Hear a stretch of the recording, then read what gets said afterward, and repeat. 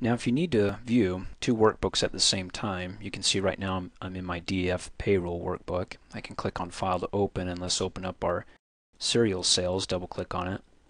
Takes me over to the serial sales, but when I go under the window menu it shows that I have both of them open, but I'm currently by the check mark residing in the serials workbook. If I want to go to the other one, I can select DF payroll. Pops me over there.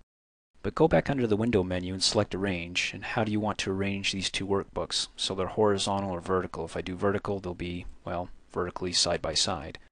Then I can click over here, scroll around, click over here to compare, do whatever I need to do. Then when I'm finished, I can close out and maximize this one, so I'm back to square one. Now here's a side note that you might find interesting. If you need to create copies of this and look at different portions of it and be able to compare them side by side, go under the window menu and click on the new window, and you'll see that my title bar now changes to DF Payroll number 2. Window to new. Now I have number 3. Right now I have 3 workbooks open. One is the real one, the other 2 are fool's gold or mirages. In other words, if I close out of them or make any changes, they're not going to save. So when I go under the window menu, you can see all 3. I can arrange them. Let's do vertical and click OK.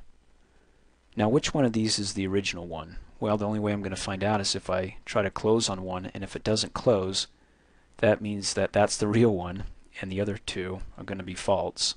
And if I can click on it right, there we go. And then I can maximize it, and I'm back to square one. Hey, thanks for watching. If you like my video, please give it a thumbs up. And if you subscribe to my YouTube channel, as soon as I upload a new video, you'll be notified instantly, and you can do that by coming over here and clicking on my face.